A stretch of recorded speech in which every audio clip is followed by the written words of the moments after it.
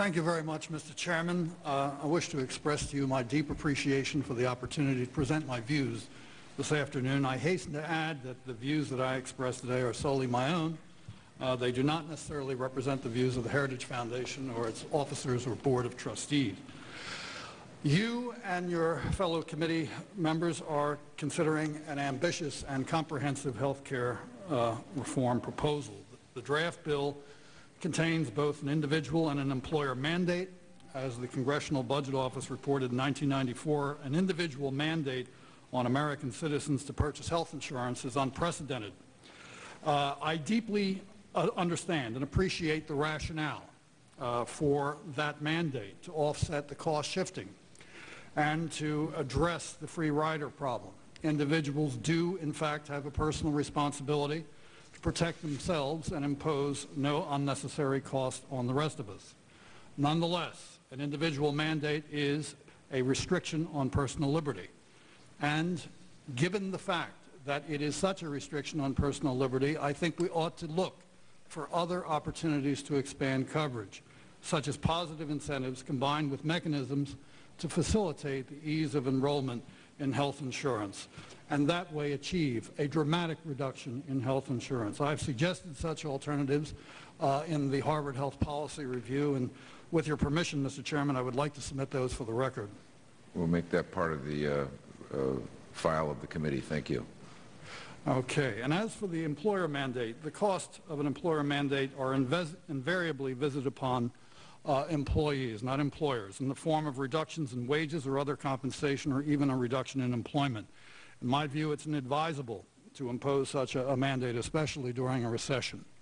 In the limited time available to me, I would like to focus my remarks on three key areas in the bill: the National Health Insurance Exchange, the public plan, and federal regulation of insurance. The concept of a health insurance exchange is hardly new. It has had only limited application at the state level.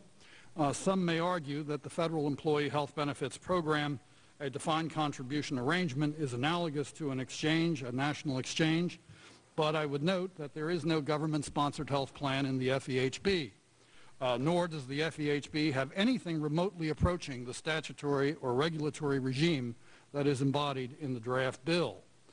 The former governor of Massachusetts, Mitt Romney, and state officials who framed the major 2006 reform in Massachusetts developed an exchange. One of the key advantages of that state-based health insurance exchange, called the Connector, which one of my colleagues actually is involved with, was that it would allow employers and employees and small businesses to get access to personal and portable health insurance tax-free.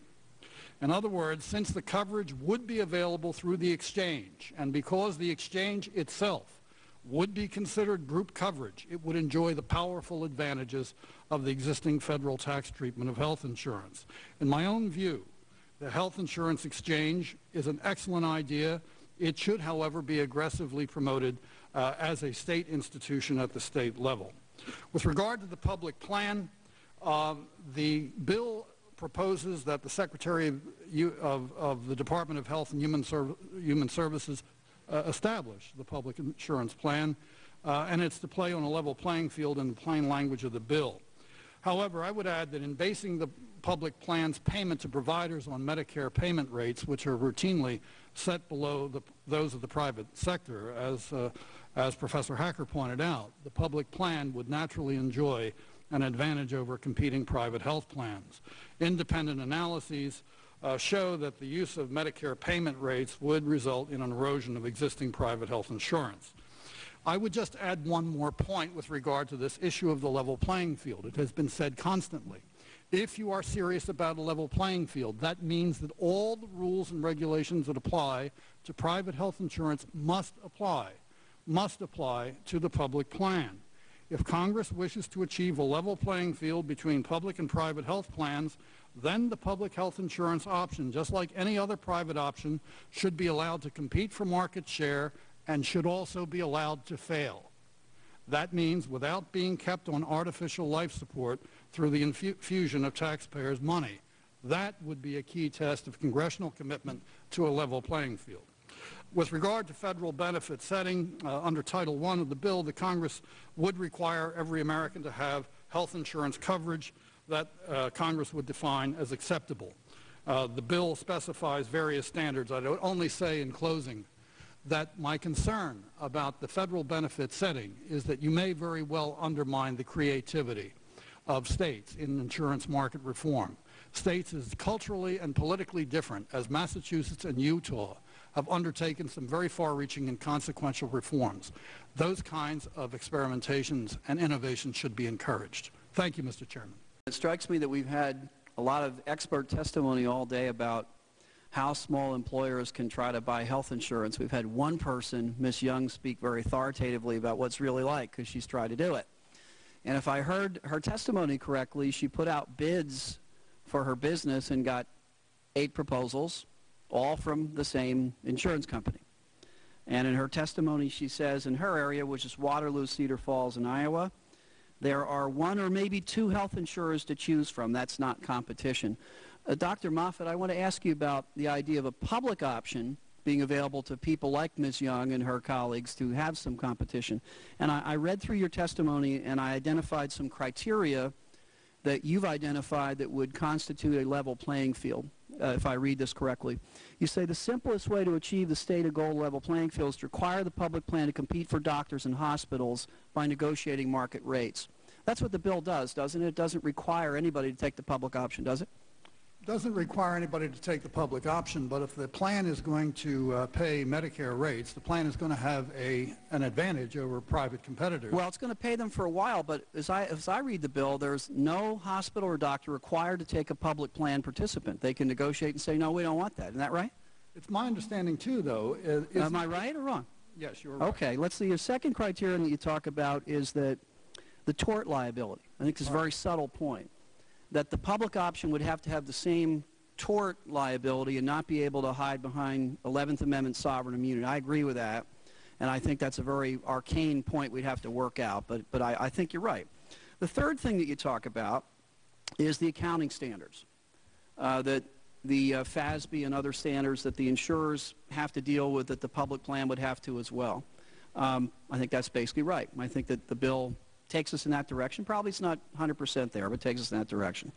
And finally, I think most importantly, you say that the public health insurance option, just like any other private health option, should also be allowed to fail without being kept on artificial life support through the infusion of taxpayer monies.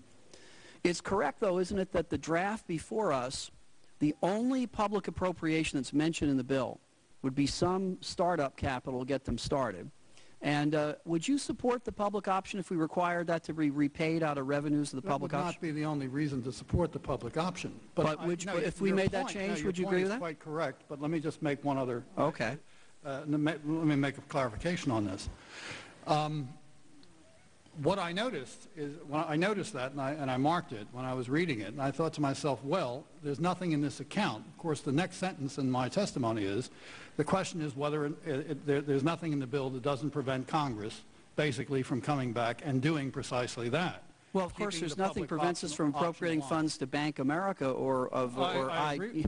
Yeah, we did that too. You read my mind. But you do agree with me here that the present bill that's before us contemplates the public option having 2 sources of revenue, premiums and earns, and investment income on those premiums, just like any other insurance company. Isn't that right? Well, yes, but there's one other issue. What issue is that? Well, I'll tell you. When the Secretary is given the authority to contract for administrators. Right. And I'm thinking that the idea here of contracting for the administrators is to contract out with maybe some third-party carrier to carry out the functions of the public plan. Right. The one thing I noticed about that is that in any contractual agreement, the Secretary cannot make a contractual agreement that would involve the transfer of risk, which means that in the public plan, the taxpayer assumes all of the risk of the plan.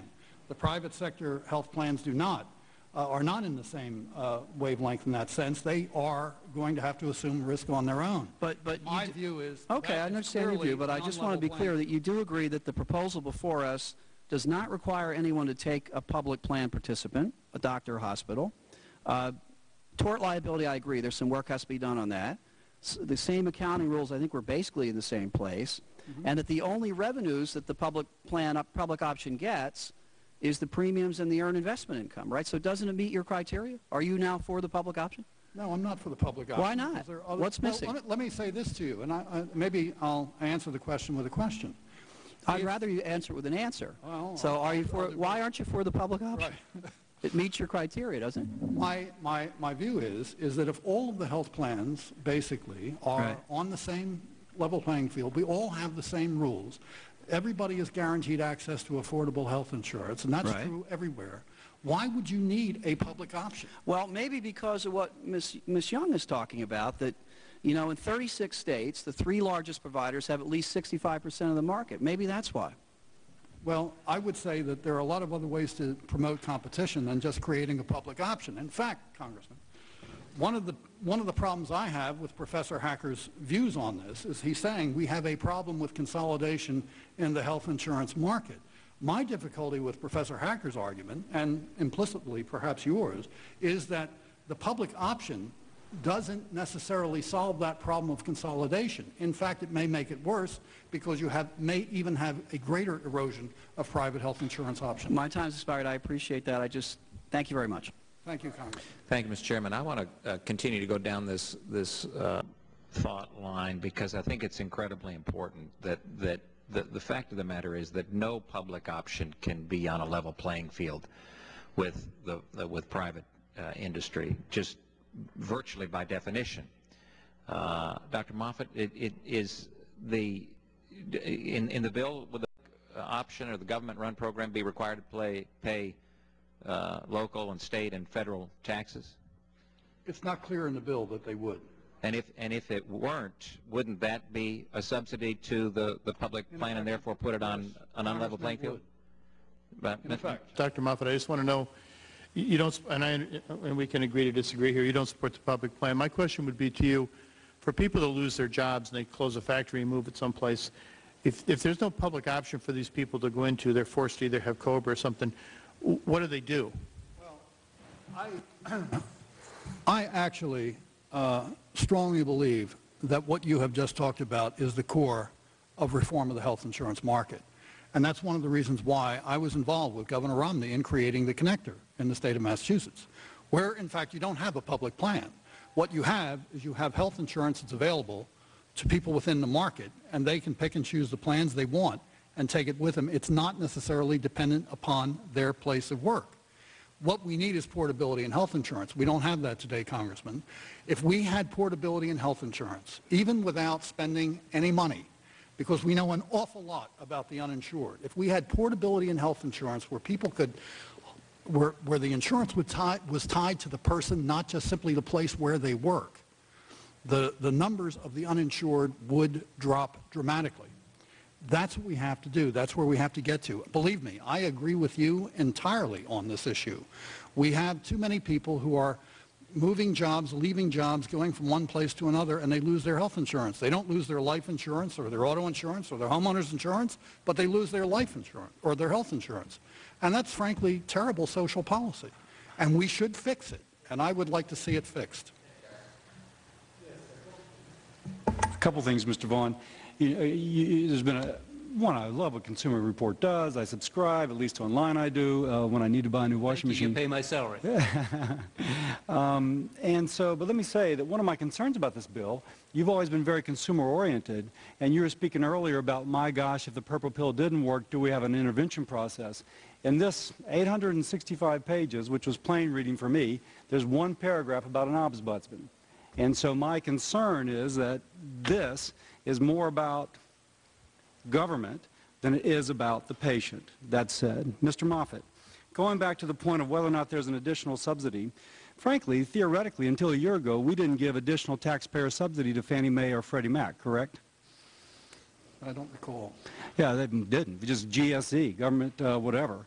Right. And so in this document, where we don't require that, there's one line that says that the public health insurance plan must have contingency very kind of ill-defined. It's contingency margin was the phrase. Yeah, Mr. Hacker in his document says that it would be backed by the full faith and credit of the federal government. Well, that's it. Then the taxpayer's on the hook, of course. Yeah. And that's why I raised the question earlier in response to Congressman Andrews. I'm with you. Hang on, man. We're in agreement. I just want to make that point because we are on the hook, whether or not, and in Medicare as of 2018 we will be.